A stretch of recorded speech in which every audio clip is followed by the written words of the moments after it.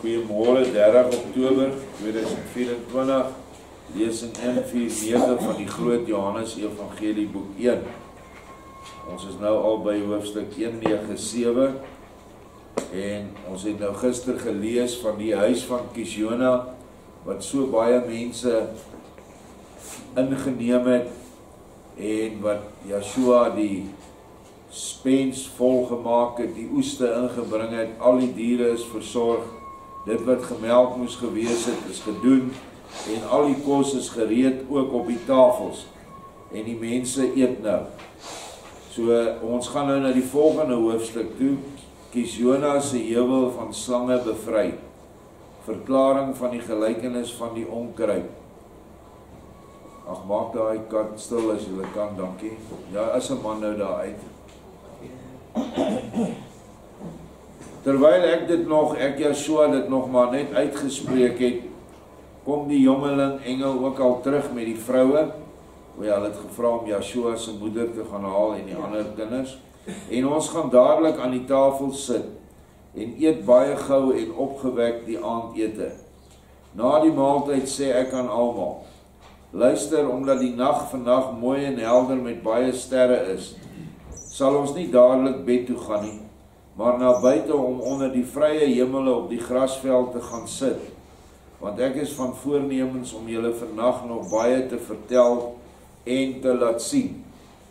Nag stel altyd in die geestelike die eindtyd voor, waarin ons nou is of binne gaan. Dit is nag oor die aarde wat die gees aanbetref. Mense glo aan alles behalwe die waarheid. Maar tog, omdat ons in hierdie huis is, en Yeshua in ons huis is, en veral in ons harte, maar daar gaan ook 'n gesamentlike plek wees aan die einde van die tyd, waar ons nou dit geïdentifiseer het, as dat Kisjonah se huis is 'n teebeeld. Daar is vele teebeelde van sy huis, en dit beskryf verskillende aspekte.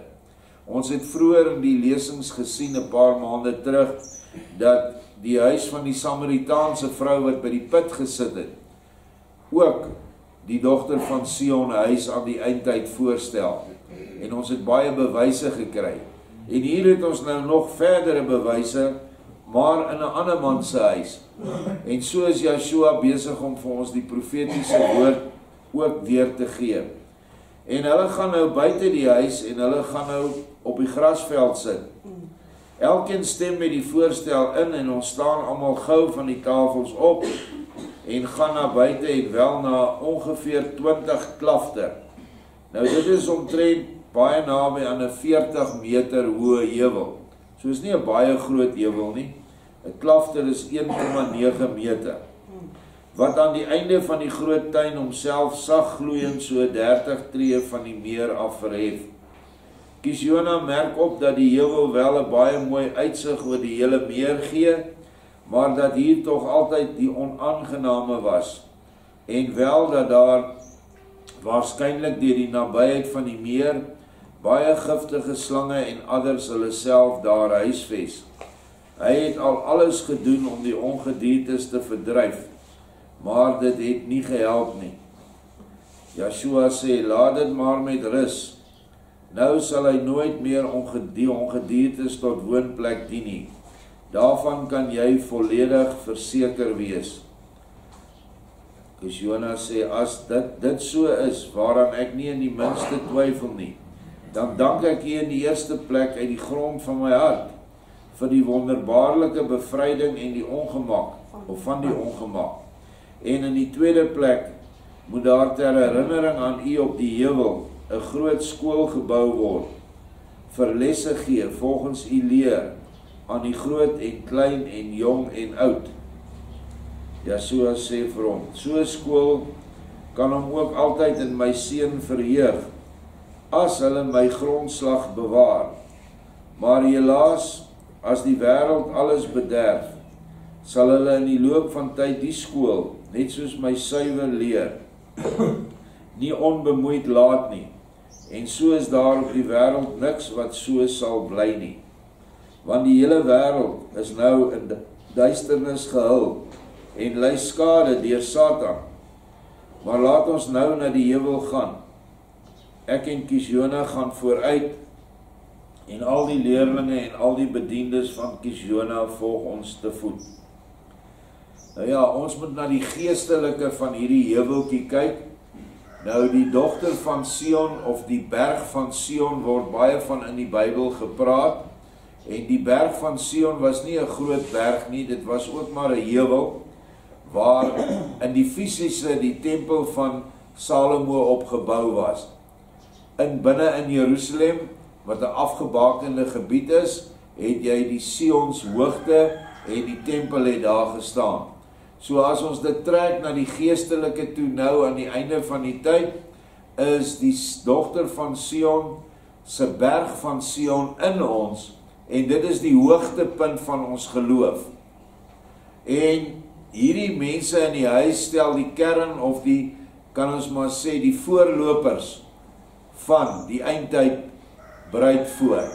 Die 100 mense wat daar binne was, ons het reeds gesien die ander fariseërs in die meer in die wind het hulle daar ingewaai, wat 'n geestelike betekenis het. Ons sien dat die mense wat op die wal bly sit het, sy harte het gelyk vol onkruid en klip en al die dinge wat Yeshua verduidelik het. En hulle sê, man, ons wil na jou luister, maar ons soek ordentlike woorde, ons soek 'n behoorlike preek, ons wil nie hierdie gelykenisse hoor nie, anders gaan ons huis toe, want ons besighede wag vir ons. Toe sê Yeshua, maar julle moet gaan. So dis net daai groepie, maar in hierdie groepie, vanuit hierdie groepie moet die evangelie verbrei word, uitgebrei word. En nou gaan hulle na buite toe wat dit voorstel. En die heuwel van Sion is die dogter van Sion dan oor die hele wêreld, waar eintlik ons oesland is. Maar wat is daar? Daar is slange, baie gevaarlike slange. Nou wat stel 'n slang in die gees voor? Dit is jou eie wêreldse begeertes. Dis wat slange is wêreldse begeertes, en in die ekstreme stel dit ook die duiwelse kinders voor, of die duiwelse saad, wat ons dan ook in die skrif noem, slangsaad of addergebroedsel. So dit kan beide wees. In jouself moet jy al die wêreldse begeertes van ontslae raak, en Yeshua gaan die heuwel skoonmaak van addergeslag, wat niks anderste is as onkruid wat in bondels gebind word en verbrand word nie. Dis maar eintlik dieselfde, net in ander woorde gesê. Om ons lees. Ek wil net iets oor die skool sê. Nou hierdie ou wil 'n skool bou. 'n Skool is maar baie soos 'n kerk, want die sinagoge was ook maar 'n skool gewees, so kom dit 'n shule genoem is, of Sheol in Hebreëus. Sheol is ook die plek van die doderyk. Die doderyk word ook Sheol genoem, want die doderyk is nie 'n plek waar Vader mense straf omdat hy 'n sadis is nie. Dis 'n plek waar die absolute ergstes van die ergstes geleer word om te verander.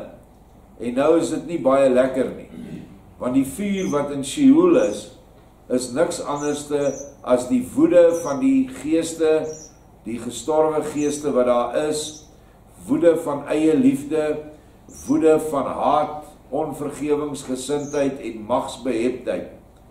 En daar is engele wat hulle heeltyd rig en lei, wat lyk van buite af dat hulle gemartel word, maar dit is wat die engele probeer sodat hulle ophou met wat hulle doen. So selfs in die hel is daar 'n kans tot verbetering. Maar die wat in die onderste hel is en die middelste hel, sê Yeshua, kom kwaadlik ooit tot verbetering. Miskien hier en daar een in die boonste hel, wat nie te diep geval het nie. Maar dit is Sheol, en dit is 'n skool. Vandag het ons die Duitse woord Schule, en ons het in Engels school en skool. Maar skole het baie vinnig kerke geword. En kerke was plekke waar Yeshua se leer gaandeweg verdwyn het, of verminder het. En daar het 'n ander leer in die plek gekom. 'n leer wat deur geordineerde of geordende priesters gebring was aan die volk, waarin hulle self verhef het, en hulle self laat vereer het, en so het dit reg deur die 2000 jaar gegaan, sodat nou waar ons is aan hierdie jaar 2024, dit nie veel verander het nie. Daar is vele verskillende vorms, maar die verering van die voorgangers, die leer van die kerk, is nou die vernaamste beginsels van hierdie skool wat begin moes word. En wat wel deur Petrus hulle begin is, hulle het 'n eerste gemeente in Handelinge 2 opgerig, waar hulle alles verkoop het, bymekaar gekom het en mense gehelp het, en die evangelie verkondig het. Maar dit sien jy nie in vandag se luukse kerke nie. Dit is vandag plekke wat mense heen gaan om eintlik baie plek aanbidding te doen en rituele uit te voer wat almal niks seggend is as dit nie die liefde van Yeshua as grondslag het en die daaropvolgende liefde vir die naaste nie. Dit is die enigste ware kerk of skool wat opgerig kan word. En dit is wat ons probeer by Dogter van Sion, dat die liefde in jou hart is die gemeente, of in aanhalingstekens dan die ware kerk. Ons gaan aan. Maar toe ons by die heuwel kom, sien Kisjonah hoe 'n groot adder juist teen die heuwel opkruip, en dadelik daarna sien hy nog meer, en hy sê aan my, Meester, was my geloof dan te klein, dat die ongediertes nog nie verdwyn het nie? Ek antwoord, dit is sodat jy die glansrykheid van die seun van Elohim sal kan sien en herken. Let daarom nou op. Ek beveel die diere nou om die plek vir altyd te verlaat. En solank 'n telg van jou, 'n telg is 'n kind, 'n nageslag, van jou die tuin en heuwel bewoon, sal hulle hier nie nestel nie. En jy sal sien hoe die baie stompsinnige gediertes ook my stem moet gehoorsaam. En so sal dit met ons aan die eindtyd gaan. Hierdie wêreldse begeertes sal hy vir ons verdryf. Natuurlik moet ons vrywillig daaraan oorgee aan hom, sodat hy dit kan doen, want hy doen niks teen jou wil nie.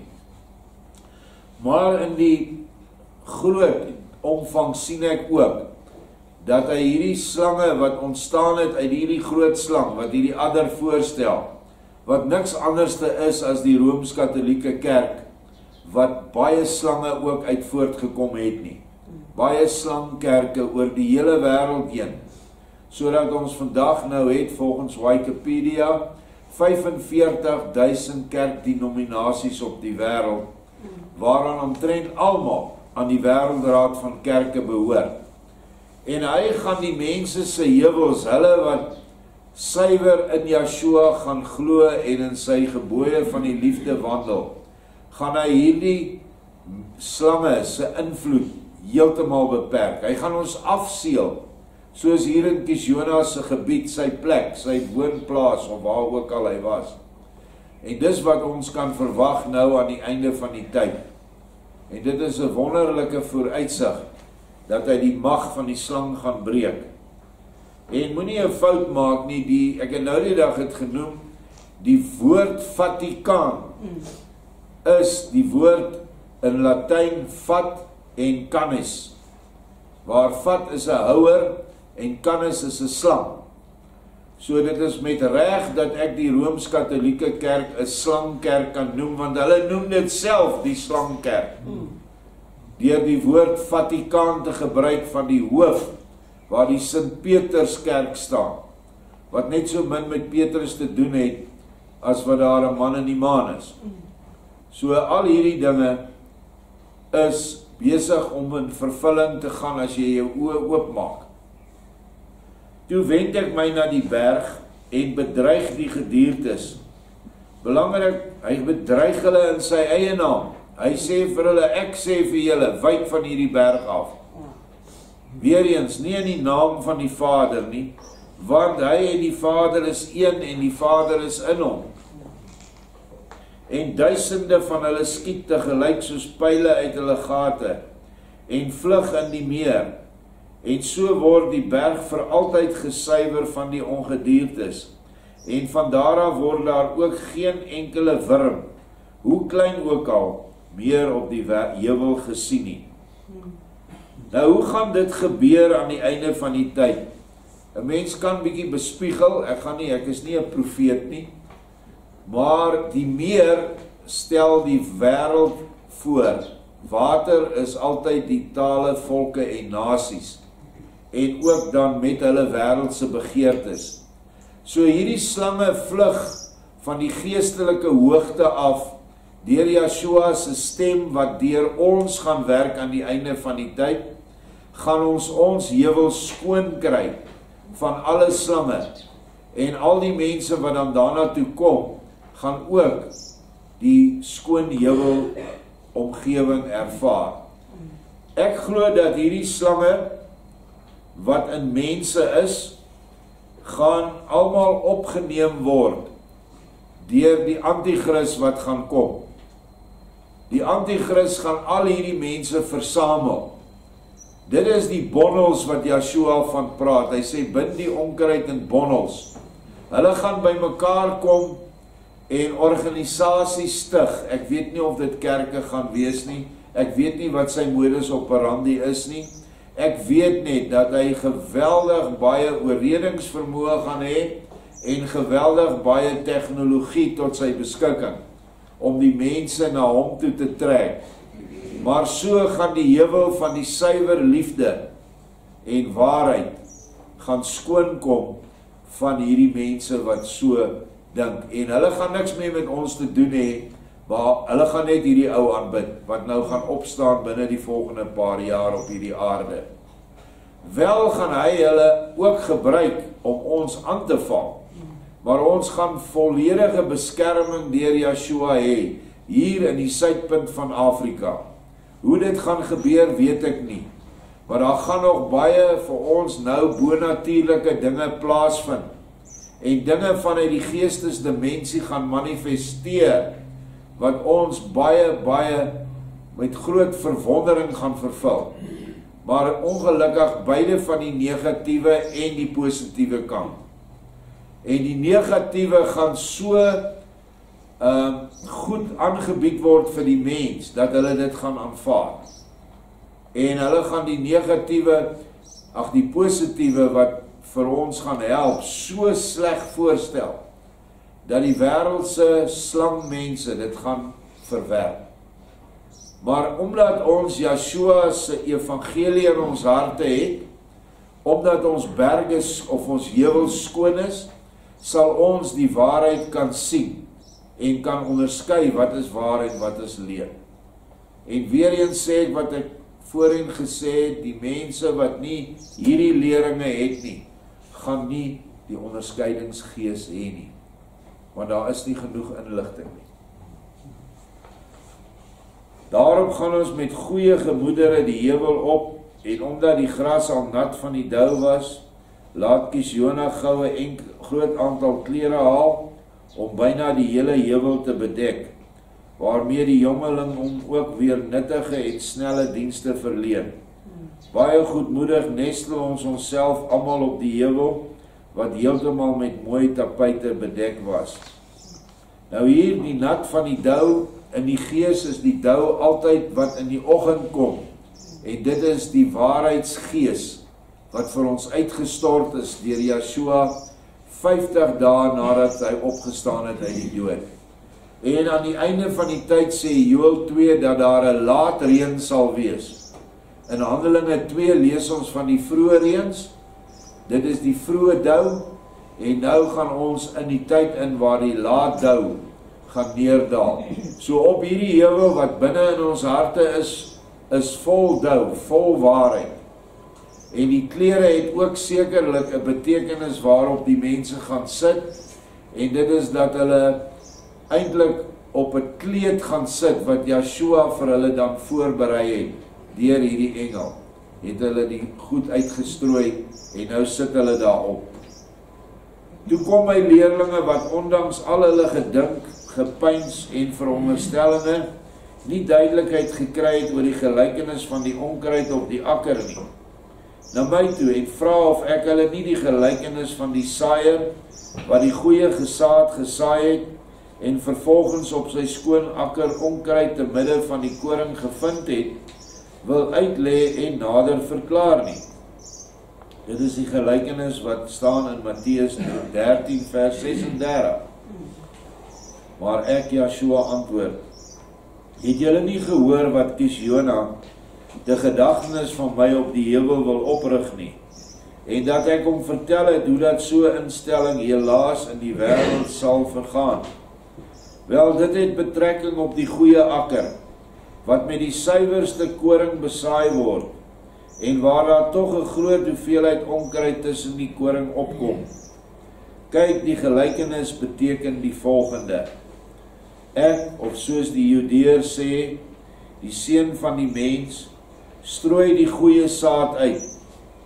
Die wêreld is die akker, die goeie saad is die kinders van die ryk. Die onkruid is egter die kinders van die bose. Die vyand wat saai is die duiwel. Die oes is die volëinding van die wêreld, en die maaiers is die engele. Net soos wat 'n mens die onkruid op die akker skoonmaak, en dit in bondels bind en vervolgens verbrand, so sal dit ook aan die volëinding van die wêreld gaan. Ons is nou in die volëinding van die wêreld, ons staan reg voor dit. Die seun van die mens sal sy engele uitstuur, en hy sal uit sy ryk al die kwaad en al die mense wat onreg bedryf, en nog 'n oog, nog 'n oor, en nog minder 'n hart, het vir die nood van hulle broers, versamel en hulle in die brandende oond werp, waar gehuil en tande geklap sal wees. So, dit is wat die engele gaan doen.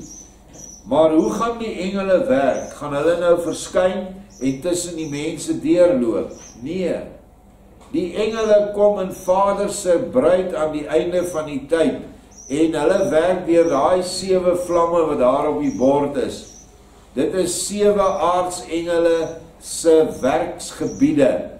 En die werksgebiede van hierdie 7 aardsengele is jou 7 energiepunte in jou siel. Beginnende onder by jou bekken, dan net 'n bietjie hoër op onder jou naaltjie, dan in die middel van jou lyf, in jou solar plexus, en dan in jou hart, dan in jou keel, dan hier op jou voorkop, en dan regbo op jou kroon van jou kop. Dit is waar die 7 aardsengele werk. En as jy hulle nie toelaat nie, as jy nie die geeste van liefde, wysheid, werksame wil, goddelike orde, goddelike erns, goddelike geduld en barmhartigheid gaan laat in jouself manifesteer nie, as jy dit nie wil doen nie, dan kan die engel niks met jou doen nie. En dan gaan jy as onkruid geklassifiseer word, omdat jy nie 'n hart of 'n oor of 'n oog het vir die nood van jou arme broers nie. Dis hoekom Vader groot nood nou binnekort oor die aarde gaan bring. Alreeds groot nood met katastrofes, dink maar daar in Florida. Dink aan al die ander plekke met brande, oorstromings, tsunamies, oorloë, en dan die groot katastrofe wat die hele wêreld gaan affekteer. Bring hy hierdie nood oor, sodat mense die keuse het om die een wat slegter as hy af is te help, of om hom nie te help nie. Dink aan al die mense wat nou betrokke is met plaasbeveiliging, wat nooit so was nie. Maar mense is bereid om van die middel van die nag op te staan en te gaan patrolleer by ou mense se plase. En die woord sê, daar is niks groter as om jou lewe vir jou naaste af te lê nie. En hierdie mense weet, ek kan nou in gewapende terroriste vasry en ek kan my lewe verloor. Maar hulle doen dit. Sien julle hoe die nood wat die ANC hier gebring het in hierdie land, hierdie moordende bendes wat ons noem dit plaasmoorde, maar dit is terroriste aanvalle, hoe dit ook die goeie in die mens kan uitbring, as Satan dink hy gaan ons nou baie bedruk maak. Dan sê Vader, goed, hieruit sit ons iets goeds uit. En mense wat alles verloor, in brande, plase word afgebrand, hulle vee word uitgebrand, vee word opgekap, met pangas kap hulle hakskene af, en die mense gaan hulle samel voer in, baie mense dra by en hulle vervang hierdie mense se kuddes weer. Dis alles liefde, wat nie sou gebeur het, as ons nie hierdie groot nood oor ons het nie. So dit is die tyd waarin ons ingaan, en as daai 7 aardsengele nie in 'n mens kan werk nie, dan is hy leeg, en dan sal daar in sy wese 'n gehuil en 'n tande geklap of 'n tande gekletter wees. Dit is wat met hulle gaan gebeur, en hulle word dan oorgegee aan die wêreldgees. En dit is verskriklik om oorgegee te word aan die wêreldgees, want jy wil nooit weer terugkom na Yeshua se gees nie. Dit is die hartseer, en jy sal ook nie, omdat jy daai gees koester wat nou in jou is, en jy geniet dit waar jy is, en of dit in 'n vals kerk is, of in 'n kroeg is, of in 'n dobbelhuis is, jy wil daar bly. Dis vir jou aangenaam, en jy glo dis reg. Ons lees verder. Die brandende oond is die hart van die kinders van die bose, en bestaan uit. Nou as hierdie eienskappe bestaan in jou hart, kan daai 7 eienskappe nie werk nie. Daar's nie plek nie.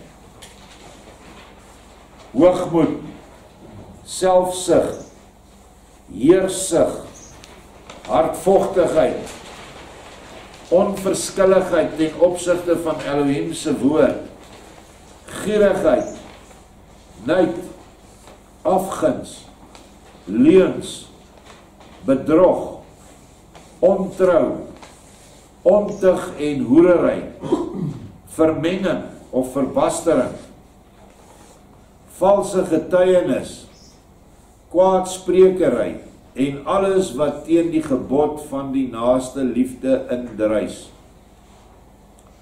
En die groot vermengingsprobleem van ons mense is nie die verbastering op fisiese vlak nie. Daar is wel mense wat heel gelukkig is en dit heel aangenaam vind. Maar dit gaan hier oor vermenging van die waarheid met die leuen. As daar nie goed in jou aanwesig is, al hierdie eienskappe, ek het nie getel eers hoeveel dit is nie, dan het jy 'n probleem met die gees van Vader, wat bestaan uit 7 geeste. Want die gees van Vader word na ons toe gedra deur 7 aardsengele. En dit staan in die skrif. Hulle word die oë van Jahwe genoem. En daar staan in die skrif, die oë van Jahwe deurloop die aarde en soek siele waarin hulle kan werk. En daardie 7 oë sal jy in Sagaria gaan lees, Sagaria 3 en 4, word oopgemaak in jou hart. En dit is die 7 kandelare, daai 7 kandelare wat moet brand in jou hart, in jou wese. En dit is net hulle wat dan op hierdie berg van Sion mag kom. Want onthou, net soos wat Openbaring 14 van die berg Sion praat, wie's bo op daai berg? Yeshua. En al die mense kom op en hulle gryp sy hand vas en hulle sing 'n nuwe lied wat niemand anders ken nie. Net soos wat hierdie mense nou op daai berg 'n nuwe boodskap hoor wat nog nooit aan die ander mense ooit verkondig was nie. En hulle word dan maagdelik rein beskou. In die vlees kan 'n maagd nie weer, wat eenmaal haar maagdelikheid verloor het, weer 'n maagd word nie. Maar in die gees kan ons, deur bekering, vergifnis te vra en vergifnis te kry van Yeshua, maak hy jou weer in die gees maagdelik rein. En dit is hulle wat die reg het om met Yeshua een te word. En dit alles is hier beskryf, en as hierdie dinge, en elkeen van ons moet gaan kyk, hoe ver is hierdie dinge in my aanwesig? En dit is ongelukkig so dat jy gewoonlik die laaste ou is wat weet dat jy een van hierdie probleme het. Ek het nou die dag met 'n man gepraat wat regtig sterk in die geloof gelyk het. Maar hy val elke keer vir die wêreldse aanslag. En toe ek vir hom sê, maar die probleem is eie liefde. Toe kon ek die skok in sy oë sien. Hy het nog nooit gedink dat hy eie liefde het nie. En 'n mens maak ander mense seer ten koste van jou eie begeertes. Jy gaan gebruik dwelms, jy steel jou ouers se geld, jy kyk nie na jou kind nie, jy koop eerder 'n bottel of 'n zol, terwyl jy met daai geld dalk vir die ou dogtertjie of seentjie 'n stukkie klere kon koop, of net iets wat lekker is. Maar jy dink nie daaraan, jy dink net aan jouself. Ek's nou lus vir syp, ek wil nou dit hê, ek wil dat hê. Daai begeerte is so fyn in die mens vervleg, dat hy nie agterkom dat dit daar is nie. Of anders te gestel, hy sit in hierdie woud van eienskappe, en hy kan nie die bome sien as gevolg van die woud nie. Hy is so diep in hierdie woud, en die woud is hierdie klomp eienskappe, hoogmoed, selfsug, heersig ensovoorts wat ons hier gelees het. En hy sien nie die individuele bome wat hom pla nie. En dis baie noodsaaklik dat ek en jy stil raak. En as dit moet gepaard gaan met 'n vas, sodat ons na hierdie eienskappe kan kyk, elkeen wat hier genoem word. Waar het ek my skuldig gemaak aan dit? Kwaadsprekery. Wat sê jy van jou naaste? Skinder jy? Of spreek jy goed van jou naaste? Ons is almal mense. Jy kom in 'n geselskap en nou skinder jy lekker saam. So al hierdie dinge moet ons na kyk. Dis baie kernagtige opdragte van Yeshua. Vers 14, want as uit die hart van die regverdige die hemele in al die glansrykheid sal opbloei, so sal uit die hart van die onregverdige dit tot volle wasdom kom, wat daarin is. Slegte saad sal nooit goeie vrugte oplewer nie. 'n Hartvogtige hart sal geen sagte vrug gee nie, en 'n ontroue hart sal haar nooit kan beheers nie.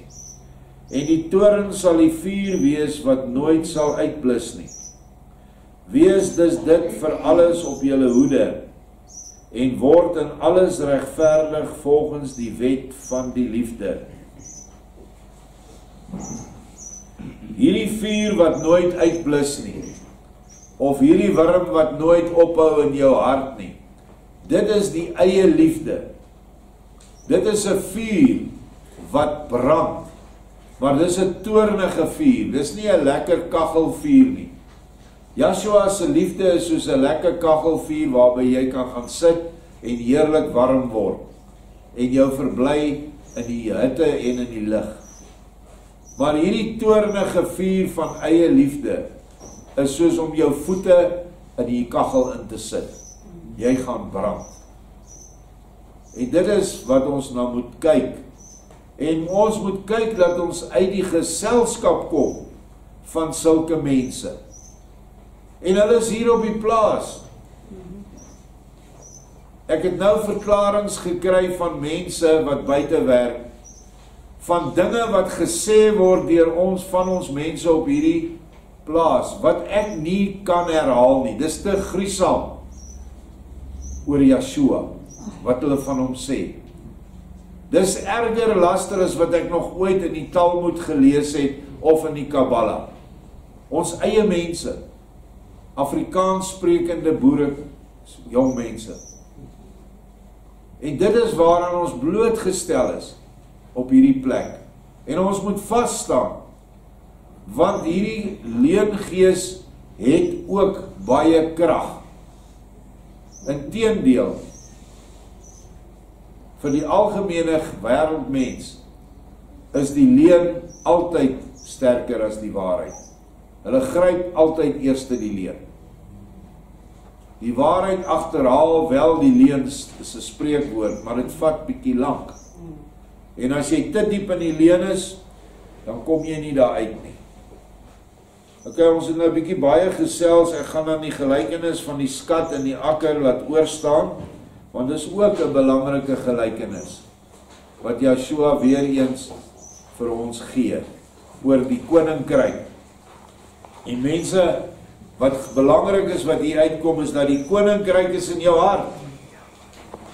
En nou as jy dit sê, sê die mense vir jou, weet jy, hulle is New Age. Want die New Agers sê dit ook. En die ou mystici van oud sê dit ook gesê.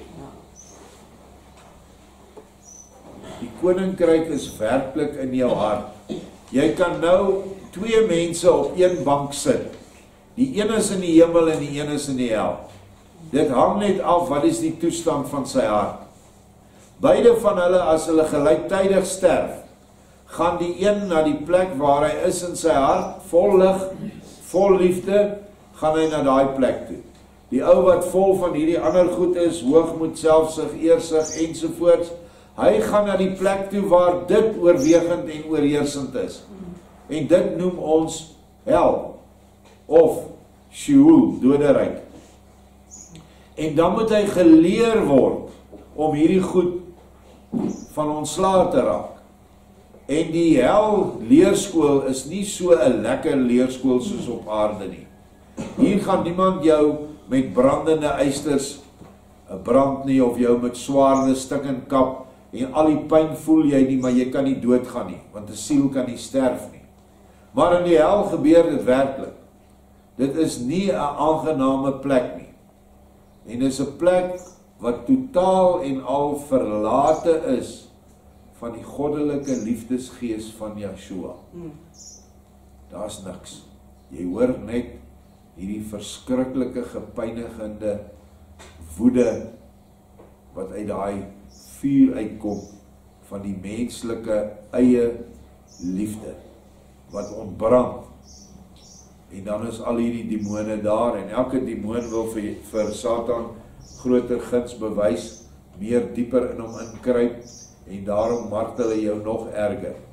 Want hy glo, hoe meer hy daai siele kan pynig daar, hoe groter aansien kry hy by Satan.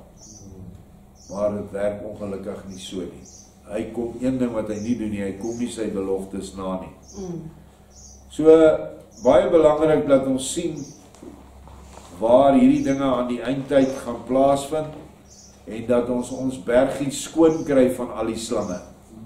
Want as jy die slange se name wil noem, gaan ek dit nou vir die laaste keer, en dan sê ek klaar, die slange wat op jou berg is, se naam is hoogmoed, selfsug, heersug, jy wil altyd die baas wees, altyd die laaste woord hê, hardvogtigheid, jy het niks oor vir 'n naaste wat swaar kry nie, onverskilligheid ten opsigte van Elohim se woord. Hoeveel van ons mense is onverskillig met die lees van die woord? Al is dit nou nie hierdie woord nie, al is dit net die Bybel, dit is onverskillig. Hulle doen dit nie. Gierigheid, nyd, afguns, leuns, bedrog, ontrou, ontug, hoerery, vermenging, valse getuienis, kwaadsprekery en sommer alles wat teen die gebod van naaste liefde indrys. Dis die slange se name. En weer eens die groot slang wat hy daar gesien het in die innerlike is die eie liefde. Want uit daai slang ontstaan al die ander gebroedsels in jou wese. En ons moet ons heuwel skoon kry. Anders kan ons nie vir Joshua sien nie, want dis wat maagdelik rein beteken. Maagdelik rein beteken jy is ontslaaf van alle slange in jou siel. Alle wêreldse begeertes. Baie dankie.